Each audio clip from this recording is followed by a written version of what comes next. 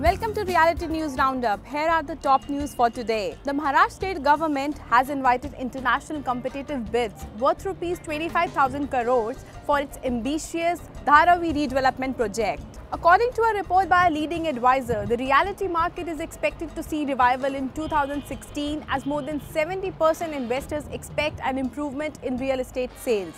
As per the reports, Bengaluru will be the most desired location for the investors. AdLabs Imagica, a part of AdLabs Entertainment, is planning to open 2 new theme parks in northern and southern part of the country in next 3 to 5 years. Peninsula Brookfield Investment Managers, a venture of Peninsula Land Limited and Brookfield Asset Management, has invested rupees 95 crore in the residential projects of Bengaluru-based developer Mahavir Group. Thank you and keep watching our show.